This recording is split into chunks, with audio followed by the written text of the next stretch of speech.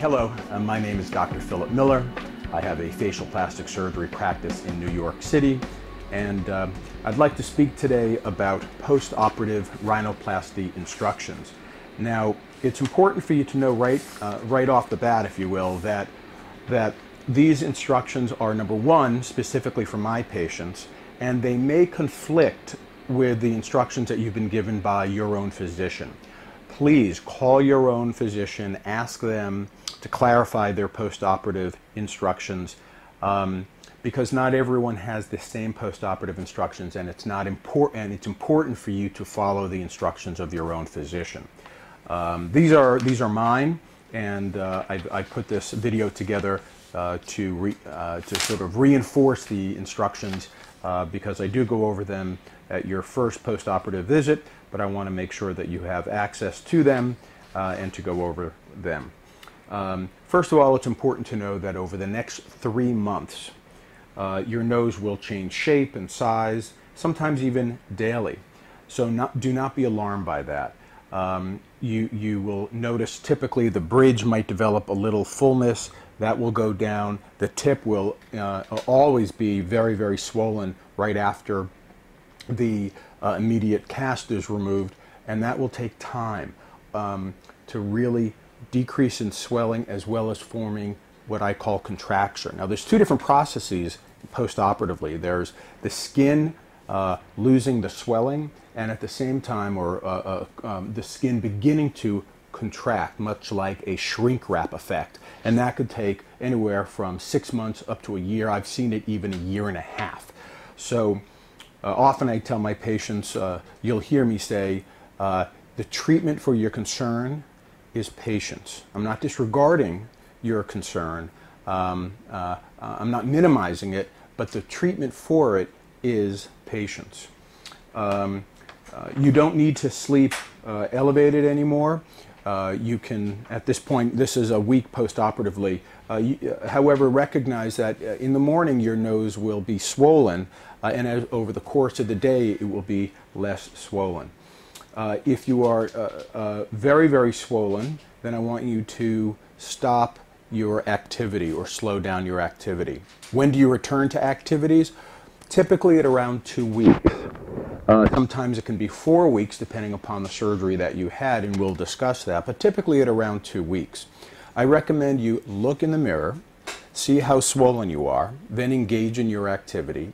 And if you're more swollen after the activity, then stop it, wait 5 days, and then you can repeat it again and see whether or not at that point the swelling has stopped and that you can resume at least that level of activity.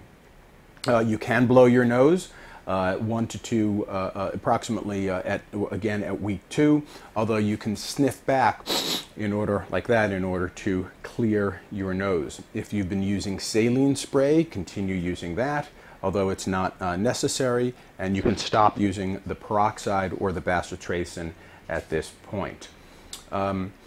Another phrase that I mention frequently is focus on what it looks like, not what it feels like. That's, of course, what's key. And so as you feel the healing nose, you may feel some ridges or bumps or depressions, and that doesn't play a role in the long-term result. What matters ultimately, as I mentioned, is really the way it looks, not the way it feels. You can return to your supplements and your vitamin regimen if you're on that. If you have incisions, they will be red for several weeks. They will then fade to pink, and then it will gradually fade to blend with the rest of your skin. We have an excellent product I may have mentioned. It's called Biocornium here in the office, but you can purchase over-the-counter silicone tubes. I don't recommend any one in particular, but there are anti-scar products at any of the major drugstores, and you can use that in order to be proactive in decreasing the amount of scarring that is associated with any incisions, should they be on the outside. Obviously, don't use it for any incisions placed on the inside of the nose. I should have assessed the weight of your glasses at your post-operative visit. Typically, If they're about as light as a wired sunglass, then that's fine for you to wear. But if you have any concerns, then I want you to contact me in case I didn't explain it or didn't clarify it at your post-operative visit. And of course, it's unnecessary unless I performed osteotomies or the bone fractures to narrow the facial plane. Return to your normal facial washing, moisturizer, and makeup routine.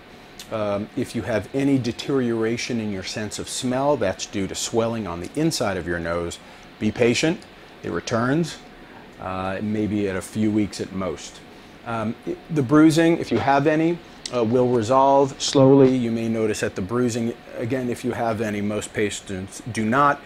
It will eventually sort of start falling, if you will, from here and then come down the middle of the face. The very dark blue part being always at the bottom, and then it gradually lightens as it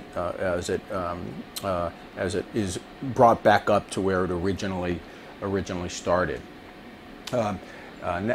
Finally, my fellow and I are available 24 hours a day, 7 days a week. If you have any questions, please do not hesitate to call the office. I encourage you to call if you have any questions, but also if you want some reassurances about any of the post-operative instructions in your post-operative course.